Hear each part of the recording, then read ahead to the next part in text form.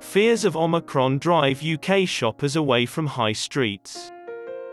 Anxieties regarding the Omicron COVID-19 variant kept UK customers from shopping on Black Friday and the important weekend before Christmas. Retail data company Springboard saw a 5.9% drop in foot traffic on Sunday, but an increase of 4.8% in retail parks over the previous week. Springboard's Diane Wehrle claimed that shoppers were obviously hesitant about going out to the stores.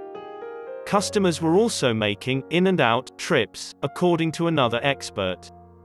COVID-friendly aspect of retail parks, since they are open-air, feature huge shops, and are readily accessible by automobile, was cited as a contributing factor by Ms Wehrle in her statement. According to the latest Springboard numbers, 25.2% fewer individuals visited UK retail venues on Sunday than they did on the 22nd of December 2019, the Sunday shortly before Christmas. Even with the third coronavirus shutdown, Sunday's visitor numbers in the UK were 33.2% higher than on Sunday, December 20, 2020, when the UK started its second lockdown. COVID limits in England during Christmas might not be ruled out, according to Health Secretary Sajid Javid, who spoke to the BBC's Andrew Marr on Sunday.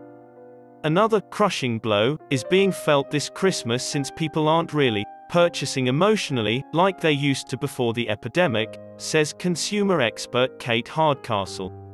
According to the BBC, shoppers are remaining warm and dry, already isolating themselves at home and purchasing any extras online.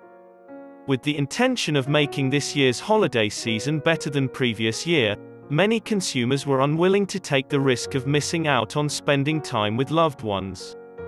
Customers were buying differently this year, Ms Hardcastle said merchants had informed her of. Getting as many employees as possible on the tills was the goal, according to a large national store.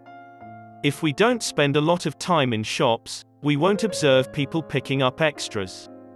That's an essential issue.